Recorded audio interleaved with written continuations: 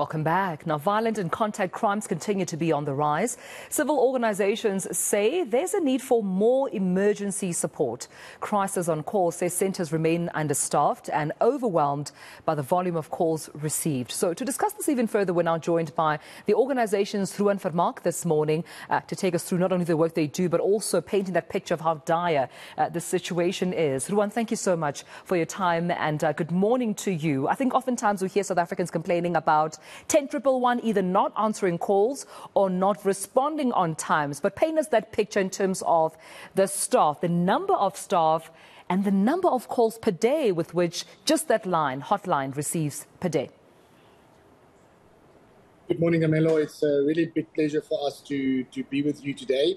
It's quite shocking stats actually, because you're looking at perhaps per day between about 10,000 calls that has been reached at a 10111 contact center per day. And in the past 3 years, more than 6.3 million of these calls was dropped due to the call centers that has been understaffed and other issues such as power issues and all that stuff that is a quite big problem. And then obviously the police stations that is also understaffed and the vehicles that's not in a working condition and all that stuff that gives South Africans a very big fright. Yeah, so we're looking at a ratio here that's a bit imbalanced. I mean, if we're looking at 10,000 plus calls and approximately, according to stats, 11, staff members or so taking those calls, then you can see why there's 6.3 million calls have been dropped because there's just not enough manpower with the rise of crime to handle those calls. But Crisis on Call, I mean, how are you intervening here in terms of bringing some sort of relief to communities in the country? Yeah, so Crisis on Call is a emergency response solution, and we've got a call center that can assist all the South Africans once you become a member of Crisis on Call. That gives you access to a national emergency number. There is also a lot of other value-added services embedded in the product of Crisis on Call, and 90% of our calls will be answered within 30 seconds since you log the call. The emergency number on the top of the armband. There's also a unique code at the back of the armband that binds you to all your critical emergency information, so that when you are involved in that serious situation or emergency situation, the Crisis on Call system will then speak on your behalf as well. Yeah.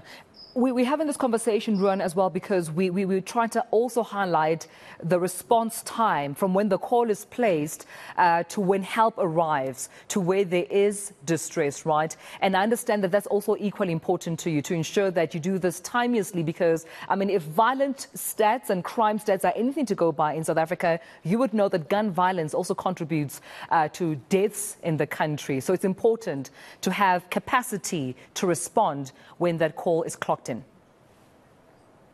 Definitely. Well, if you look at the Police Minister, Beketele, mentioned in his public speaking the other day, he said that 7,555 murders were recorded in the past quarter in South Africa. That means we are looking at 696 more killings in South Africa than the previous financial year. And it's also about 84 murders a day in South Africa. So this is not even... we don't even look here at the crime stats, housebreakings, robberies, and pickpocketing and all that stuff that is these days seen as a petty crime in South Africa. So yeah, it's a big concern. Ruan, care to also tell me more about the unique identification wristband from Crisis on Call? I find this particularly significant and interesting because once the responders are there, it seems that wristband can assist them to also equally action in terms of the medical attention that you need and where to take you from there. Definitely. Since Crisis on Call started back in 2002, we actually did a lot of research and saw a need for proper medical identification on the road. So hence the paramedic, when he stops at the scene, they don't have time to basically look for a medical aid card. And what if there is 5 people sitting in the car that is involved in the accident or the housebreaking or whatever the situation may be?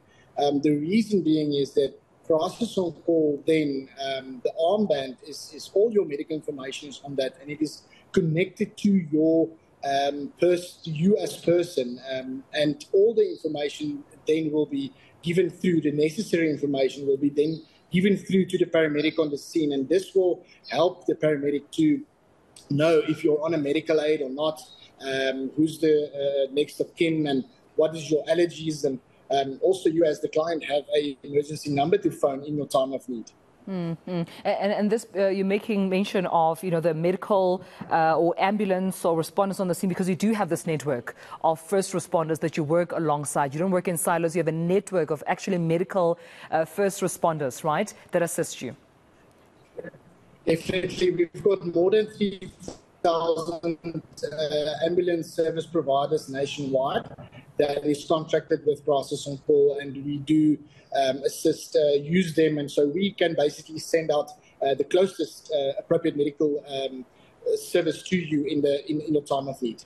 Yeah. Before I let you go, Ruan, yeah, you can continue with your point. Sorry, this also includes your security services as well. All right. I wanted just to ask before I let you go, care to share us the number on Crisis on Call so that, of course, anyone watching this conversation now can make sure to make use of it? It's very easy. To become a member of Crisis on Call, you can always just visit the Crisis on Call website, which is crisisoncall.co.za, and all the information will be clearly visible on the website for you to leave your information so that we can then contact you back and give you more information on the magnificent product. Oh, perfect. So I get to save my airtime while I also get to sign up with you. So that's even better. So thank you so much, Ruan. We'll definitely, of course, making our way to the website, Crisis on Call. That's the website that you can get a hold of. This is an intervention, I suppose, because a lot of complaints have been coming from 10-111, either hanging up on the call, 6.3 million of those calls being dropped, and understaffing being an issue as well in terms of the capacity at these emergency call centers being able to handle the number of calls received. So go to Crisis on Call and see how you can also use them as your alternative.